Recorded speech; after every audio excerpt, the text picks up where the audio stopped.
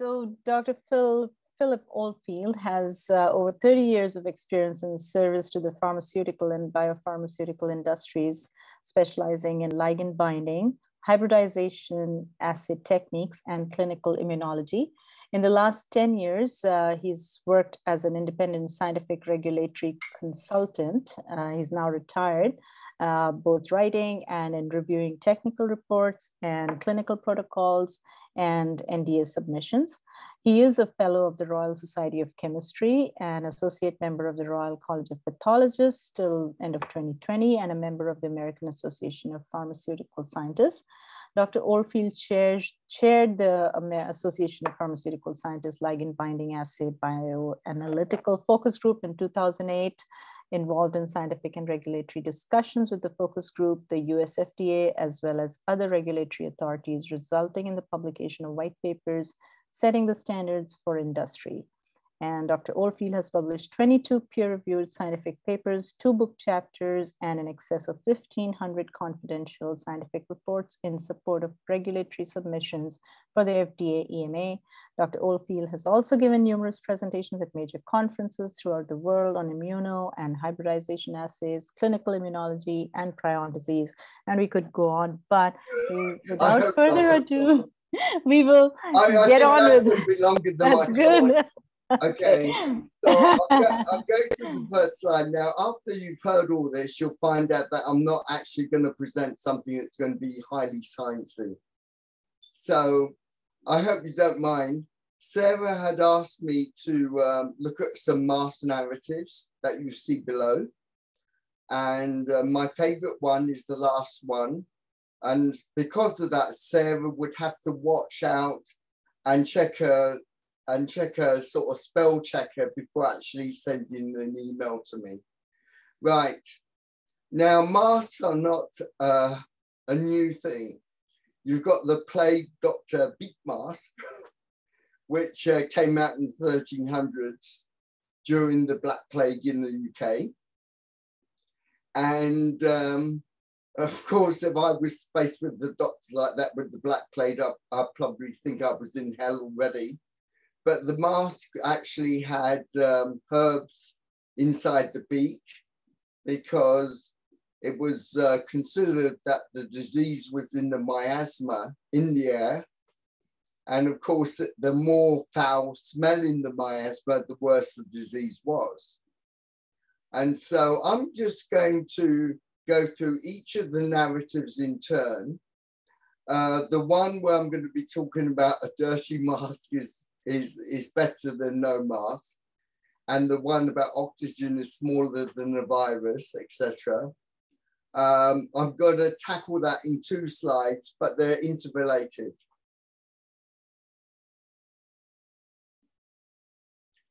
Right, so they say that a picture says to have 1,000 words. This picture has got over 1,000 people not wearing masks, not socially distanced, taken a few months ago not to wear. And one thing that you would notice is that nowhere during the 3-week period where the demonstrators were in Ottawa, were there any floods of COVID-19 cases in the local hospitals. In fact, you never heard that at all. And in fact, during the 3 weeks of the peaceful demonstration, there was actually practically no injuries. No one knew COVID, no one dying of COVID, no one hospitalized with COVID. And yet, when the demonstration was broken up, there was actually people in hospital with bruises, lacerations, and broken bones. And so when you've got this question, my child has not been sick since he started wearing the mask, so it works. I think it's always good to ask questions like, how sick was your child before wearing the mask? Children do get sick, Anyone who's a parent would know that. And children bounce back. And if your child has not been sick since wearing the mask, and you're going to make your child wear that mask because you don't want them sick, how long are you going to make them wear that mask for? It's going to be longer than during the COVID-19 issue, because you don't want your child to get sick from anything. And so I think just looking at this photograph would show that if you don't wear a mask, you're not going to die, you're not going to get seriously sick, and you're not going to go into hospital with COVID. I mean, a certain proportion of people who are more vulnerable, let's say more from the older population, with any disease, even with the flu, can get very sick. And I'm not denying that. But the fact that none of these people are wearing the mask and none of these people are greater than 2 meters apart has to show you that now that you've got Omicron, why can't life go back to normal?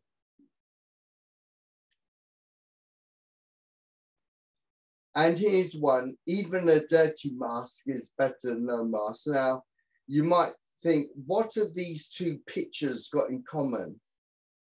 So you've got a dirty mask on the road, one side, and you've got this nice, bright, shiny, clean biological safety cabinet, class 2. And I have to say at this point that I actually helped design it. And it was designed with a double HEPA filter, designed to take out the AIDS virus. And the purpose of this robot was to house a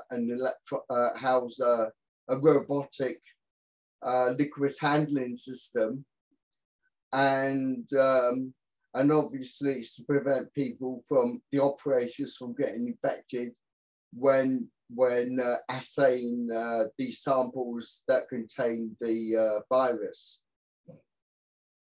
Now, here's the thing. A dirty mask is better than no mask. I would say the opposite was true. And the reason for that is you're wearing a mask. And let's say, for instance, you've got COVID-19. And let's say that you sneeze in your mask or you're dripping in your mask and it's droplets. Those droplets are going to evaporate. And I know with friends of mine who wear masks that they could wear them for weeks. They wear them and they hang them on the car somewhere and then they put it on again. No one from the government has told them, first of all, how to fit the mask on properly. And secondly, how to dispose of the mask properly. Now, these masks should actually be disposed of in biohazard waste, but they're not. A number of them have actually been thrown out in the street. There was a news article saying that 2 children have been collecting them up, and kudos for the children. Actually, those children were putting their lives at risk because you've got highly concentrated virus in those masks. And so what happens with the dirty mask is that you can concentrate the virus in the mask, and then you're constantly breathing it in, so you increase your viral load and you become even more sick. And in fact, the data suggests that in areas where you have got mask mandates, the level of infection and the severity of infection is actually higher. Now, the photograph on the right shows how it should be done. You've got a double HEPA filter. what you need to do is a clean change. And so if I was to take that HEPA filter out of that biological safety cabinet, I would have concentrated the virus on that filter. So what has to happen first before you change the filter is that you have to chemically inactivate the virus beforehand by going through a cycle where you actually flood the inside of the fume hood with formalin and exhaust it out. And so when it says a dirty mask is better than no mask, I think we could put this one to bed. For the safety of the person wearing the mask, I think when it comes to these masks, they have to be properly fitted. And to be honest with you, I am not a suitable candidate for wearing a mask because I've got a beard.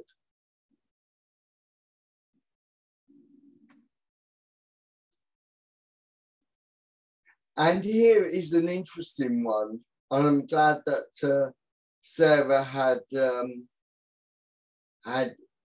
pointed this out. And I think this is one that's generally asked, and it's a question that actually not many scientists can answer. Oxygen is smaller than the virus, and the mask blocks to some degree oxygen intake. True. So what is the relevance between the oxygen and the virus particles? Well, it's all got to do with how we breathe. And this is where I know you said to draw a diagram, but really I would have needed to have done the cartoon. When you actually breathe in, your diaphragm goes down, which then produces a vacuum in your lungs, which then draws the air in. When you breathe out, your diaphragm goes up and you breathe out. And that is dependent upon air pressure, not the size of the molecule that you're taking in. And so the best way of looking at it is if you were to hold your nose and get a narrow tube and you were to breathe in and out of that narrow tube and hold your nose, you'll find it difficult to actually breathe after a while. And that is what's happening when you're wearing a mask. You're actually introducing a resistance where it's going to take a longer time to actually breathe in the same volume. So your lungs are working harder. It's got nothing to do with pore size. And so that's a reason why, for instance, if you happen to suffer from if you happen to suffer, I call it emphysema. Other people call it chronic obstructive pulmonary disease. It's the same thing. But if you happen to suffer from emphysema or another lung disorder that happens to make it difficult for you to breathe, then wearing a mask would only make it worse. And then after a while, you're not going to suddenly pass out with lack of oxygen and die, but you will have less oxygen going into your system, which affects your immune system, your ability to fight disease. It means that other organs have to work harder. And so, for instance, your heart would have to work harder, etc. So all, in the long term, it's not a good idea. And so when it comes to wearing the mask, and I hope I've explained it right, that it is harder to take in oxygen through a mask, but it's not because of the size of the oxygen particle. It's got to do with the amount of pressure between the outside and the inside of the lungs, and how much air you can get in at a unit time. And so the diagram below, well, not a diagram, the histogram below, actually shows the number of deaths that have occurred in Canada. And this, by the way, is an overestimation. Okay, so it's going to be lower than this. It also includes patients who have had comorbidities, etc. When you look at it, over 90% of the deaths have occurred in people who are 60 years or older. So that would include people like me, right? But people who are sort of who are more or less working age or whatever, and certainly students, the numbers are very low. I mean, you've had, you know, between let's say 20 to 29, for instance, you've got 113 people who died over a 2 and a bit year period. That's the period of time we're talking about. And so and if you take all the numbers and work out how many people have died from COVID-19 over the time that the disease has taken place, you would come to a number of about 40 per day in the whole of Canada. Now, to put that in perspective, if you've got people, you have people with, say, known heart conditions, you would have 12 people die per hour with known heart conditions during that same period of time. I mean, that is just, so if you had all the resources for healthcare, where would you put your money? And so this just gives a very balanced view of and puts it in perspective in terms of the number of deaths. When you listen to the news, you sometimes get a very distorted picture when you hear about all these young people dying. But when you look at it, I mean, you've got, say, 12 to 19-year-olds, 12 people died over a 2-year period, whereas people die of suicide at a rate of 15 per day in Canada. And so that really does put it in perspective. And again, I'd like to also stress that if you're wearing a mask,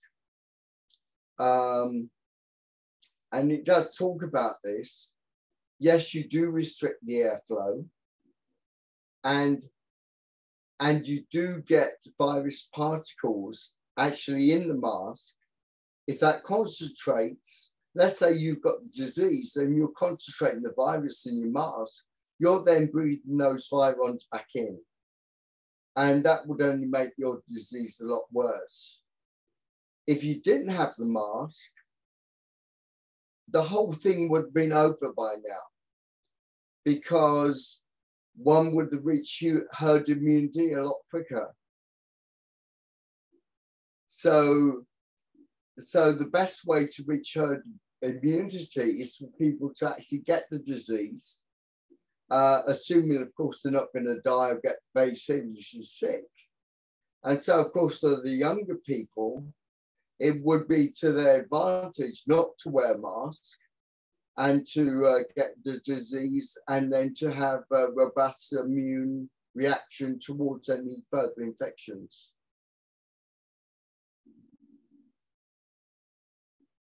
Oh yes, here's the one I like. Okay. I'm sorry, Sarah, but you're going to have to check your spelling. this is another narrative that keeps on coming up, and I quote, "I have an autoimmune condition, so I need to wear the mask, and I need otters around me to wear it too." I'm sure they meant others. And here's where, now there's over 100 autoimmune diseases, okay? So you've got celiac disease, type 1 diabetes, psoriasis. So here's just a few I put down. Okay, psoriasis, a thickening of the skin where you've got your own antibodies actually attack the skin.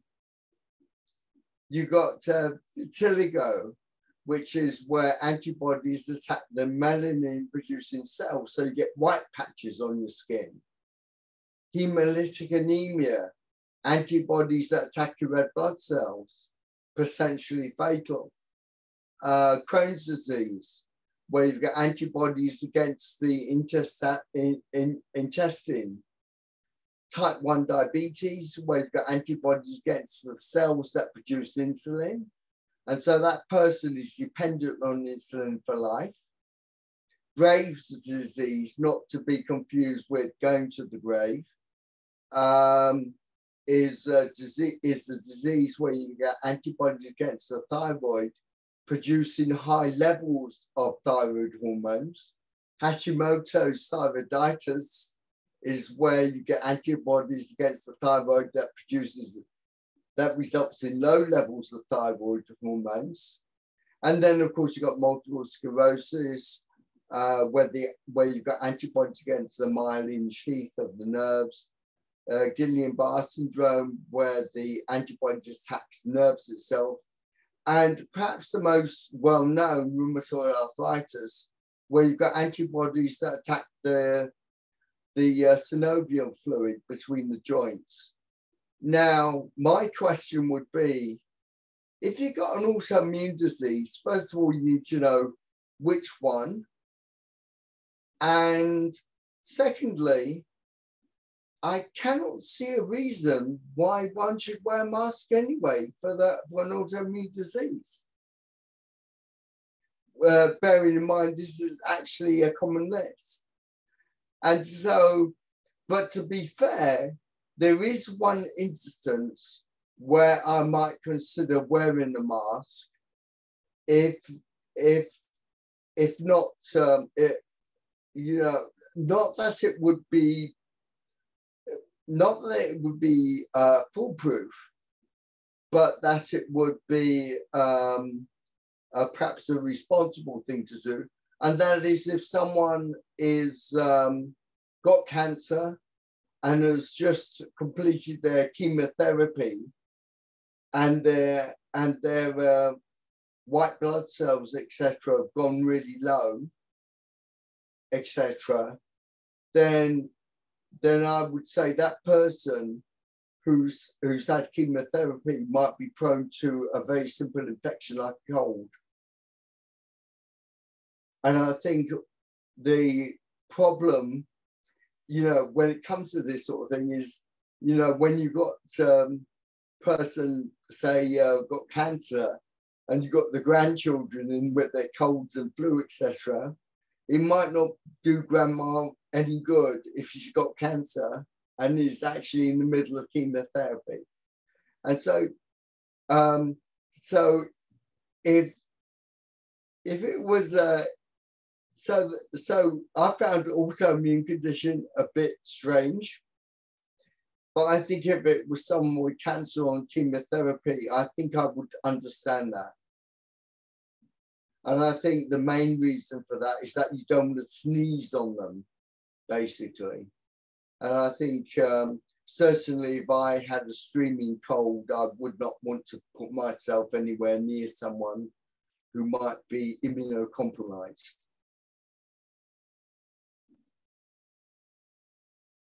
And that's it. So let's see if I can stop sharing.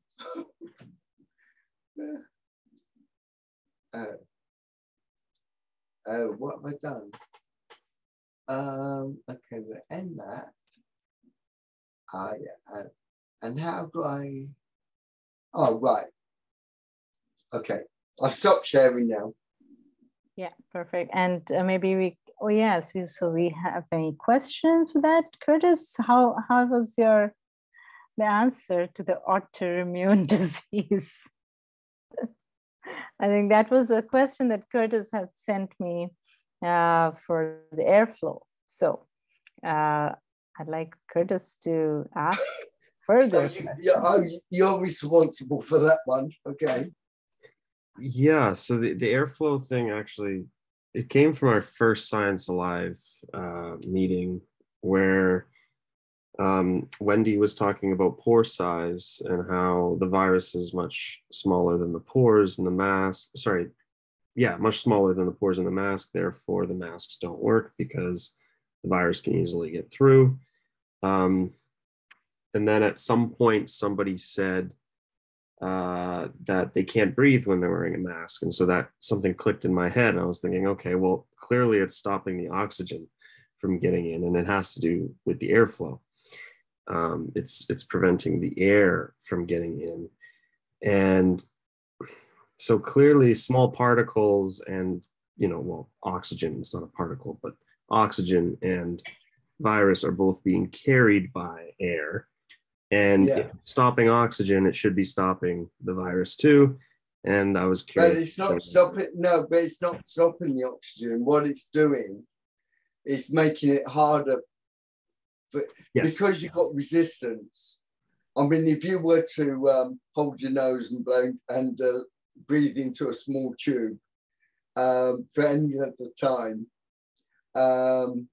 you'll know, even though the tube diameter is a lot bigger than an oxygen molecule, it's to do with the air pressure.